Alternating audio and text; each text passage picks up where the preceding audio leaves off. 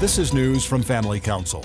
Pro-abortion activists have promised a summer of rage in response to the leaked U.S. Supreme Court draft opinion overturning Roe v. Wade. On Sunday, the Pro-Abortion Women's March announced that its summer of rage is officially beginning. Other pro-abortion groups and activists made similar comments about a summer of rage over the weekend. Since the U.S. Supreme Court's draft opinion reversing Roe v. Wade surfaced online, pro-life organizations have seen their offices vandalized and firebombed. The draft opinion would not end abortion altogether. It would leave the door open for state lawmakers and Congress to pass their own abortion laws. If the U.S. Supreme Court issues this draft opinion as its official decision in the coming days, it will be up to states to decide what abortion laws they want to enact.